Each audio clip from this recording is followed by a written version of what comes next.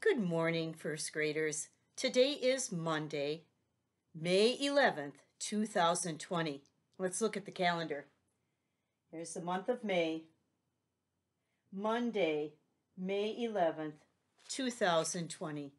We have 3 weeks together yet to finish up all the first grade work, and you're doing such a good job.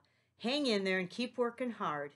I will try to do some fun things with you. We have a couple of art projects coming up, and try to work as hard as you can. I know it's difficult, especially because we're not together.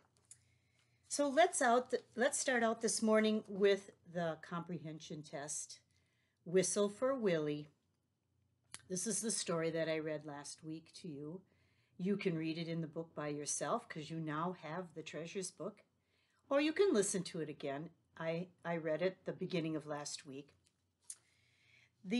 You can use your book to answer the questions, except for the last one. When you answer it, you have to answer it in your own words. How does Peter feel at the end of the story? So you write down how he feels. Remember, he was trying to learn how to whistle and how he feels at the end of the story, but write it in your own words. Today in spelling, we're having a special word phonics pattern that makes the word a little different. Now, some of these words you already know how to spell, and then we're going to add a prefix in front of it to make a new word. Now, there's 2 prefixes that we're going to work on this week. One is re, R-E. That means to do again. The other one is un, which means not. So we have those 2 prefixes to add to some familiar words. So you have to know especially how to spell re and un, and then you'll be able to do these spelling words real easy. The first one is retry. So that means to try again. Retry.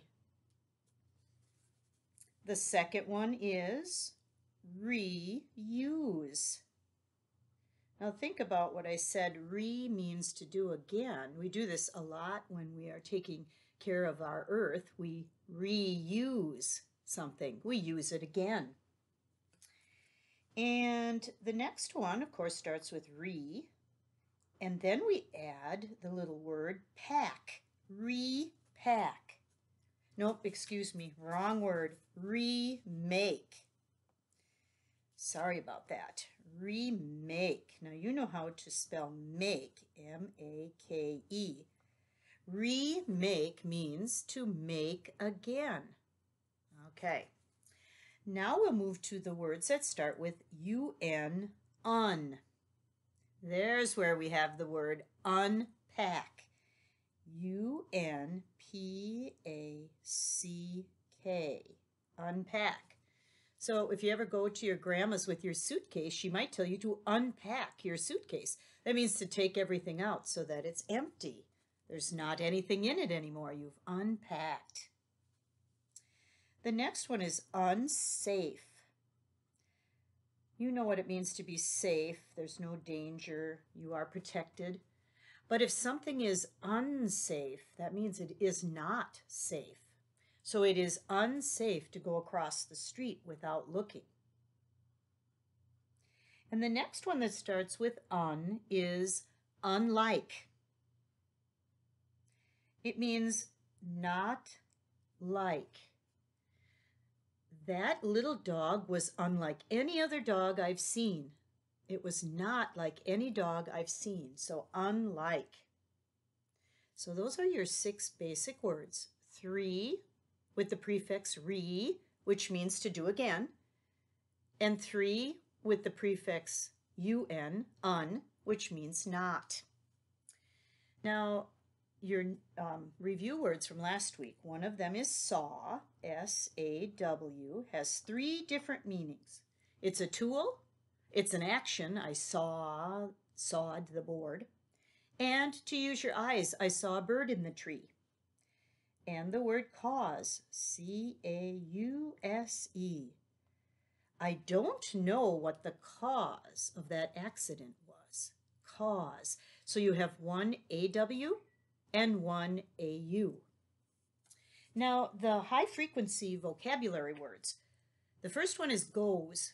Now, you know how to spell go, so you start with that. G-O, go.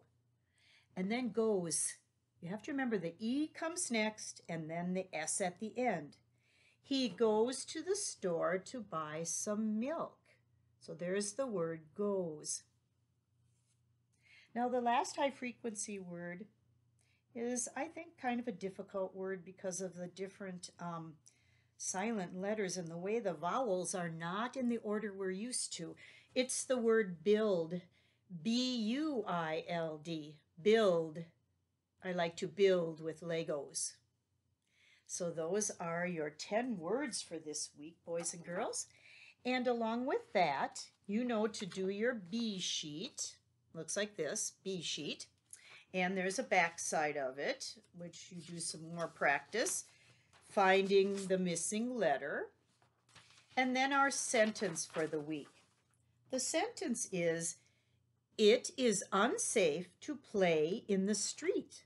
Well, we know that's true. So here's your sentence for this week. It is unsafe to play in the street. Don't forget the period, and it starts with a capital letter. So that's worth 1 point. And the word it is 2, 3, 4, 5, 6, 7, 8, 9, 10 with the period. So there are 10 points on our sentence today. That's a long sentence, but I know you can do it. A lot of those words you already know, so no problem there. The Decodable Reader is a nonfiction read today. Has a lot of words that you know and a lot that you don't. So when you read this, read it when someone is around that can help you with the words that you don't know. It is a story called Born to Fly by Marianne Dobeck, illustrated by Stephen Marchese. And this is the story of Orville and Wilbur Wright. They were the two brothers that worked together to make the first airplane that actually flew. Now you're going to read in here, it didn't fly very long, but it was the start of airplanes for all of us. So it's kind of an interesting story. The phonics sheet for today is on syllables. It looks like this. A syllable is how many parts does the word have. For instance, the word fan. Fan. Slap your leg when you say fan. How many times did you slap your leg? And that's 1. So fan is 1 syllable.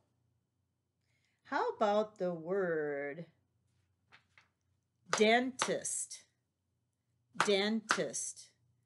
It's a 2-part word, isn't it? That means it's a 2-syllable word.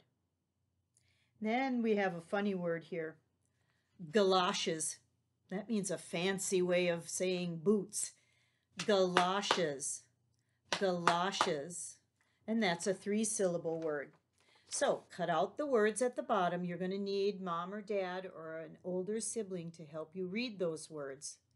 Cut them out and glue them either in the column that says 1 syllable, so that's 1 part, 2 syllables, 2 parts, and 3 syllables, 3 parts. Now they each have 5 words. So if you find you have words left on the end and they don't fit where you think they should go, oh, maybe something's in the wrong spot. So they do give you a little line next to the word. If you'd like to write 1, 2, or 3 on that line to practice how many syllables, then you'll know where to glue it. Now our work packet for today is working on the spelling pattern, which are the prefix re and un. When re or un is added to the beginning of a word, it changes the meaning of that word. Re means again, and un means not. When re or un is added to the beginning of the word gets another syllable. Okay, you look at these 8 words and decide, can you put re or can you put un in front of that word and write it on the line? These lines aren't very big, so you're going to have to really condense your letters. See if it makes sense. And sometimes you can even use both of them on it, but you only have to write 1. So let's practice. The word check is first. Recheck, uncheck. Now, actually, you can use both, can't you? You can recheck your word to see if you spelled it correctly, recheck it, or you can uncheck something. Like on the computer, if you checked a box and you press on it again, it'll uncheck. That means the check will come off. So this is page 283 in your work packet. All right. That's all we have this morning for phonics and spelling. Have a great day.